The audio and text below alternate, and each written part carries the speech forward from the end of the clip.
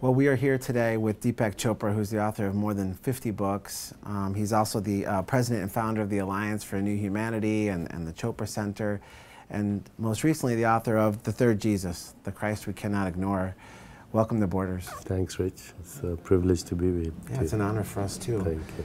Spirituality has always played a major role. It's a foundational element in all of your studies and in all of your books, frankly. Can you describe the title for us? Yeah. The third Jesus, because there are two other Jesuses. The first is the historical Jesus. The West knows the historical Jesus mainly through the four Gospels and the writings of St. Paul, and perhaps a little bit through a Roman historian called Josephus.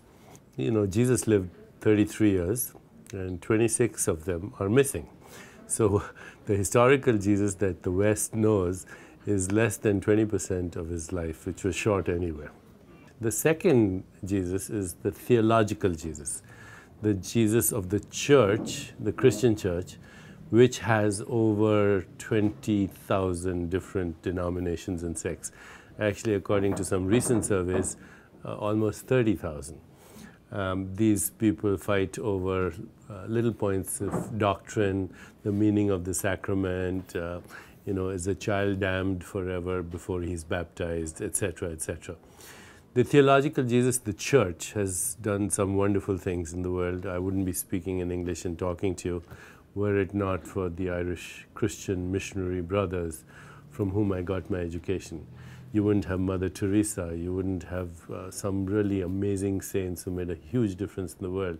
Humanitarian communities, help in Africa, alleviation of poverty, the sick. But that same theological Jesus, created in the name of Jesus after the fact of his life, is also responsible for the Crusades, the witch hunts, the Spanish Inquisition, the burning at the stake, and most recently, bombing of abortion clinics, homophobia, an institution that has hidden pedophiles in its clergy while pronouncing gays as sinners. That theological Jesus also talks about why women cannot be included into the priesthood, talks about divorce, many things that, were pretty much not part of Jesus's sayings or philosophy. He had nothing to do with stem cell research, for example. Right, well, it's been politicized. And some of those definitions, to your point, are obviously flawed. They're created by theologians over time. They serve a purpose for so many of these organizations. Right. Yes, and then of course we have the third Jesus, which is the main subject of the book, which is, I believe, a state of being in the world, a state of consciousness, a state of mind, if you will, that if we really begin to experience that, and I believe we can, it's not just know it, but experience that state of mind, a shift in our consciousness that can completely radically transform us as human beings. But it's not something you take superficially. You have to really go through the traditions of experience in old Christianity: contemplation, meditation, prayer, love, grace, faith. These are the things that Jesus talks about, but you have to understand them from a different perspective. I seriously think there's a big difference between faith and belief.